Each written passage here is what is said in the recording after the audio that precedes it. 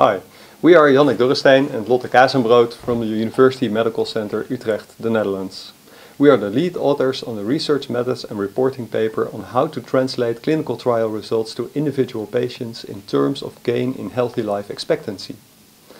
We present methods for lifetime predictions using an illustration example based on a women's health study, a randomized controlled trial of almost 40,000 initially healthy women receiving aspirin or placebo who were followed up for almost 10 years.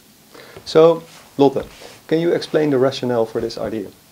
Yeah, so treatment effects from randomized trials are typically presented in terms of a risk reduction or number needed to treat, and that suggests that the disease can be prevented. However, many diseases, including atherosclerosis, are in fact chronically progressive, and the aim of treatment is to slow down the disease process. So treatment is in that case successful if the disease event can be delayed until after someone died from something else. Okay, but why is this important? Well, with this in mind, the traditional risk-based treatment in cardiovascular disease prevention looks completely ridiculous because we only start treating at a very advanced age. It's about 5 for 12, it's almost too late. And that leads to missed treatment opportunities. So instead, it would be better to slow down the disease process at a much earlier stage. For example, have a look at this JBS3 calculator. That calculates the effect from risk factor modification from a lifetime perspective. As you can see, the benefit from treatment is expressed in terms of gain in life expectancy free from cardiovascular disease. And starting early in life, patients have an entire lifetime to benefit from treatment. Okay, but how can we estimate gain in healthy life expectancy when we only have trials with limited follow-up? Well, that is exactly what we explain in this paper. Instead of including patients at time point 0 and following them up until the end of the study, we used age as the time axis in these methods. So patients are enrolled from their age at study entry until their age at study exit. That results in overlapping observations, and those can be used for entire life course predictions.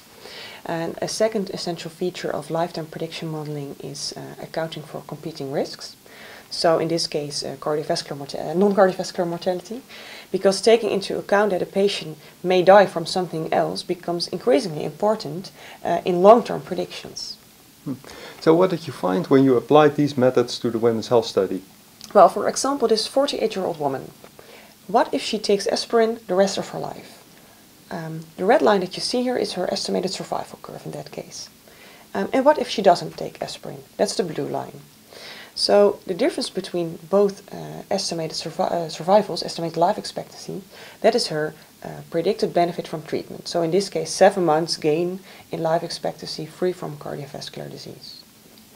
So next we performed similar calculations for all combinations of risk factors.